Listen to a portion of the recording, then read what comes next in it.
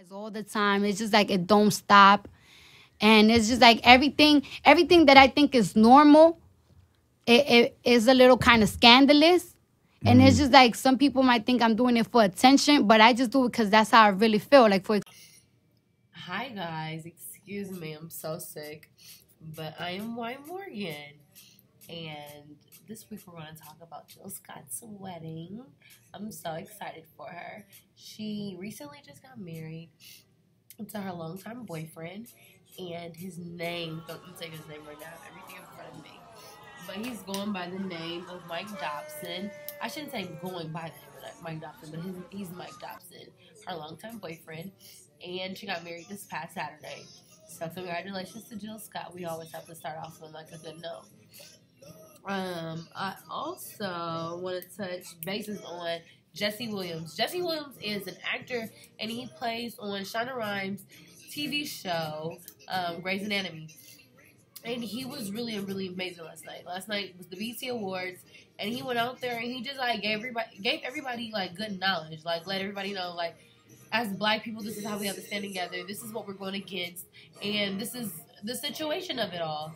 And he gave a lot of words of encouragement, and it was really good. And I'm really proud. I'm really happy to see that somebody who don't necessarily look Black, but have enough to say like, hey guys, like y'all need to chill out. Y'all need to do all of this. Like we need to come together as a race, and I respect that honestly. So shout out to Jesse Williams. And then I also want to touch on Beyonce and Kendrick Lamar. Now, I know it's not my place for me to say like, oh, you know, Beyonce and Kendrick Lamar, they did a really good job, yada, yada, yada, because I didn't see it. But from what I've read and what I've like kind of like sketched, that everyone loved their performance and that it came out really good. So shout out to Beyonce and Kendrick, because honestly, in the back of my mind, I was like, Beyonce is getting too big for BET Awards, and I'm not quite sure if I'm the only one who feels like this, but the BET Awards is just kind of getting too overrated. I think now they just do too much, and it's not the same BET Awards that we knew. Well, I knew when I was a kid. I remember being so excited just to watch it, and it used to be like this big deal, and they used to just like glorify like Black entertainment. And now it's just like they just do too much. It's like I don't know who they think they're aiming for or who they think they're supposed to be looking like, but it's just not the same BET Awards that I knew when I was a kid. So we're gonna touch on that. I mean, I've already just touched on it. So BET, that's my opinion. Feeling like it, oh well. I also want to touch on YG and Cardi B. I want to shout both of them out. YG won because I'm really proud of your new album. Guys, the album stands out more than anything I could ever imagine. He touches on politics, and he touches on how he feels that Black people and Hispanics need to come together, because us together we're just like amazing, and we can't knock each other down. We need to lift each other up, and we just need to look forward. So I love that. I love that. The fact that YG can talk to, you know, people who look like him, people who are who's relatable to him, and I think that's sometimes that's what a lot of people forget, is that they're not gangster rappers. They're not trying to sit there and promote gang violence. That's not it. Only thing they can do and talk to is the people who can relate to them. So I totally respect you. I totally respect this new album. Good job. I'm so excited that it takes somebody like you who can actually talk to people who is relatable to you. Because a lot of people will get to that point and forget where they came from. Like forget that they just didn't, that they're not, that because they're not a product of their environment anymore, that they had to turn their back. So congratulations to you. I love that. Love that. And we also want to talk on Cardi B.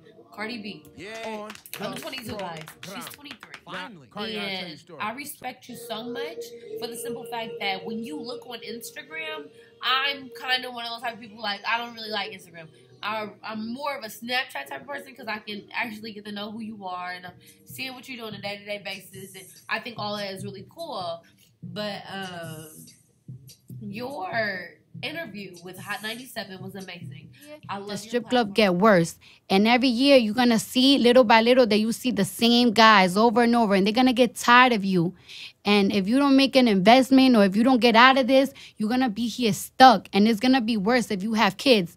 Like, how can a person that never dealt with that is gonna tell me not to do that? You know what I'm saying? Then it's like, you know, a lot of girls see social media and they see, like, you know, that the strippers and the bartender, they're getting that shmoney. And it's just like, you don't get that money all the time, and it's like that it's you not uplifting women. I like the fact that you just the same thing like I said with YG. You're talking to people who you can relate to, and because so we want to make sure that we give you we want to give you the praise. Like I want to tell you doing a good job. So you go, girl, you go. Don't let nobody judge you. Your teeth look amazing. I'm so happy that you got them done. Not saying that you look bad before, but now, girl, you bomb, and I got to give you your props for that. So you know, there you go, Cardi B. And I also want to touch on this. Muhammad Ali's daughter, Layla Ali, she gave her tribute to her father, and she almost teared up, like you caught it. But she was so pretty. I forgot how pretty you were. Like, she's so gorgeous. So thank you, Miss Layla Ali, for taking the initiative. I guess for giving us the opportunity to just tell us how you feel and how grateful you and your 8 siblings are about how America has been responding back to your father. We all know that Muhammad Ali was a great, great, great boxer. And he was even more than a boxer. He was an icon. And he encouraged, he uplifted people. So we just want to tell you thank you. Because I know it may be kind of too soon. And I don't know how it feels to lose a father. But I can only imagine. And you took that opportunity to let us know how much you respected that. So thank you. Okay, guys, so now let's get into what's going on in my life. So, guys, I just came back from this Christian camp. And when I mean it was amazing, it was so amazing. It was really, really good. I was a chaperone for like 14 girls, and we was at Stony Creek Ranch because right now I'm in like Houston. So because I'm in Houston, I go to Wheeler Avenue Baptist Church. Woo woo, my pastor is Pastor Cosby, and it was like me and maybe like 5 others, so it was 6 of us all together, and we were chaperones, and the kids were so amazing. I had 14 girls between the ages of 9 and 11, and y'all. When I mean I'm so tired, I definitely know I don't want to be a teacher. Only thing I heard all weekend was, well, from Wednesday to Saturday was Miss Morgan, Miss Morgan, Miss Morgan. But it's a pleasure to be able to say that you made an effect in a little kid's life. Like, I'm thinking back when I was 9 to 11 and who I looked up to. Like, that's probably the most enjoyable thing is to be, I guess, somebody's, I don't want to say idol, but for somebody to look up to you, that's really, really cool. So thank you guys, all 14 of you guys, for allowing me to be able to help guide and lead you guys and help you guys get closer to Christ. Because at the end of the day, guys, I don't care where I'm at, how I get here, but God is who's guiding and leading me. So I have to give him all the praise and the glory for allowing me to be a great chaperone for the last 4, well, I guess for those 4 days. Also, yesterday, I went to, my mind just went completely blank right now, so excuse me. Her name is, let me tell you guys, don't judge me, guys, because I definitely just forgot. And I'm not going to edit this out either, because I just know that I kind of forgot. Miracle, that's her name. I think everybody knows her from, like, Drake mentions her in her songs, stuff like that. Y'all, she had such an amazing, like, studio lash. Like, she launched her eyelashes yesterday, and it was so good. I'm going to show you guys pictures and all this other stuff. I didn't take any video, but I am going to show you some pictures that went on doing, her thing. I also want to make sure that I shout out Color du Jour, I believe that's her name, Color du Jour. That's where they had the lash lunch at. It was really, really good. Her place is fabulous, honey. You did such a good job. You was so pretty little. She was pregnant, guys, so she looked so cute. And but before you just looking cute was amazing. But your shop was, oh my god. I want to say it had. The decorations and her details were amazing, and I noticed it. I really did notice it. One thing that I love, and I noticed it all throughout your shop, was that she had like jars full of water and a flower sitting on top. Like it was just floating. So I want to tell you that I noticed that. It was just so cute. She had fleeky. She had like little slogans all throughout her shop, and I thought that was really nice. She had pretty big mirrors with like the glow light around it. It reminded you like of a big Lumi, but it was a mirror. So it was just really, really pretty. The room that Miracle Galore did her tutorial, because she did like a makeup tutorial, how to put on makeup.